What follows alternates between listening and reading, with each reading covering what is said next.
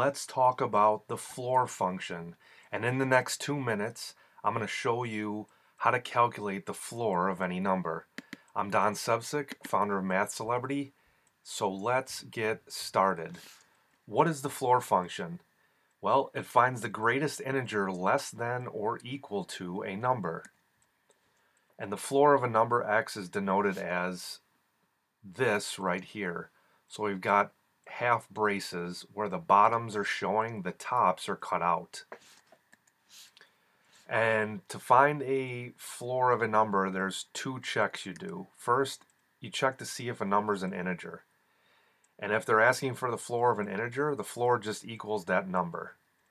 If it's not an integer, you're going to find the integer less than the number. So the closest integer less than the number. Let's look at a few examples. Let's find the floor of 35.231, denoted as floor of 35.231.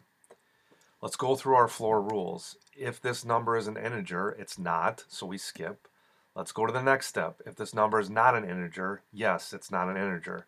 We want to find the closest integer less than the number.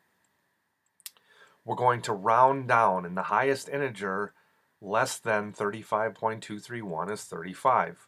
So the floor of 35.231 equals 35. Let's look at another example. We want to find the floor of 39. We'll walk through our floor rules. Is this number an integer? Yes, it is. And because 39 is an integer, the floor also equals 39. Now, let's walk through one more example, negative numbers.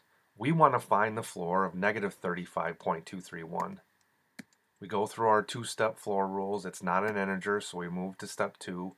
It is a decimal. We're going to round down to the highest integer less than negative 35.231. Because it's negative, we're moving left on the number line. It's negative 36.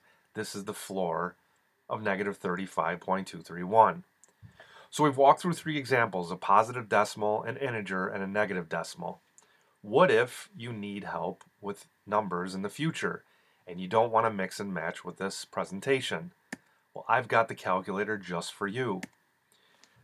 If you go to, and I'm going to put a link, it looks like it's misspelled here. I'm going to put a link to this, the correct link, in the YouTube description. When you get to that link, you're going to type something like this. You do floor and then you type your number. And I'll show you how that works. You can pick any number you want. So let's go ahead and say floor 45.67891.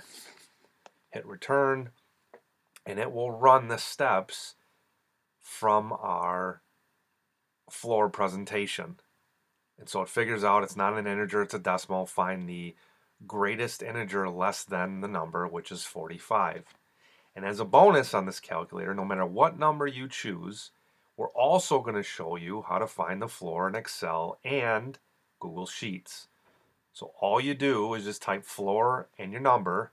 You could do parentheses if you want, and it will run the floor steps like we did in our presentation and give you the floor of your number. I want to thank you for watching the video today, and I'll see you in the next video.